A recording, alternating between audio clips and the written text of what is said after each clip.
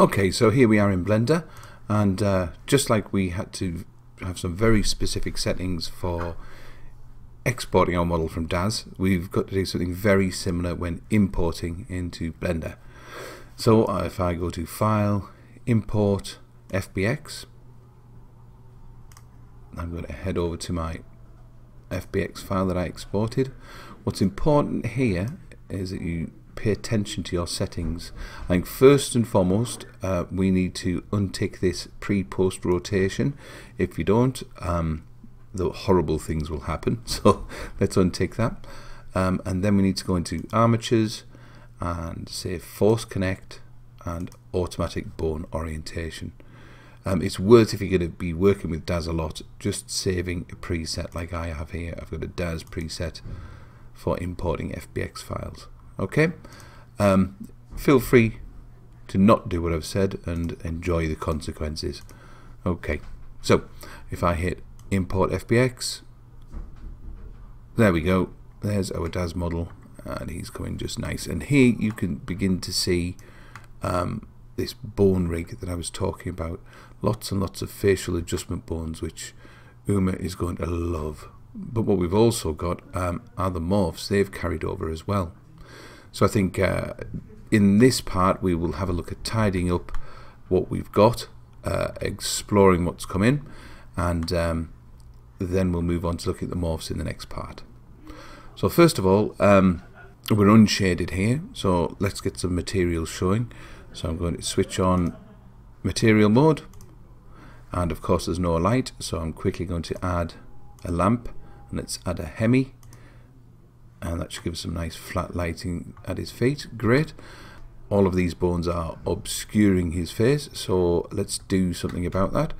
I'm going to hit 5 and 3 to go into a side view. I'm going to select the bone rig.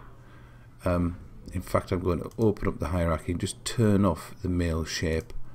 There we are, and that should give me access to these bones. I'm going to flip into edit mode and press A to deselect everything. Okay, I just want to select these bone ends. Other than in Blender, the end points of bones don't mean an awful lot, so we can do what we want with them really.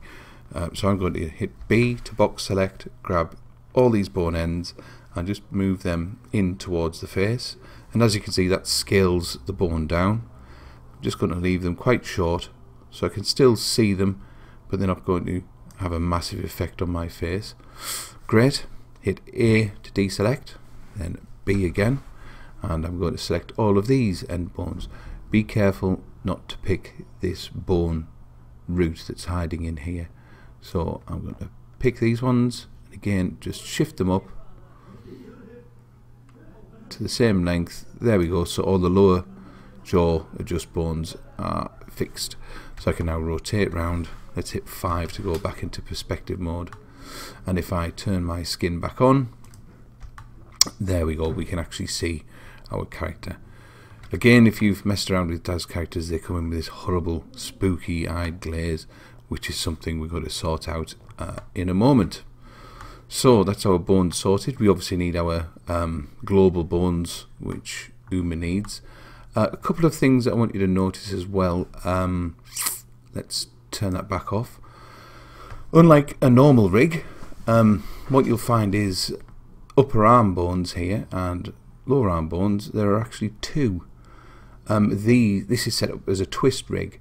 The idea being, if you twist your wrist, you don't want all of the action to happen right at the end of the wrist, or you get horrible vertex crunching as you manipulate that wrist. So what we do is we even out animation across these 2 bones, so the twist happens all the way down the arm rather than just at the end.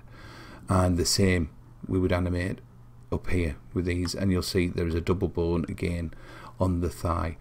When we get deep into Uma, you'll see there is a solution for that which we'll play with, but just be aware there are some extra bones in here.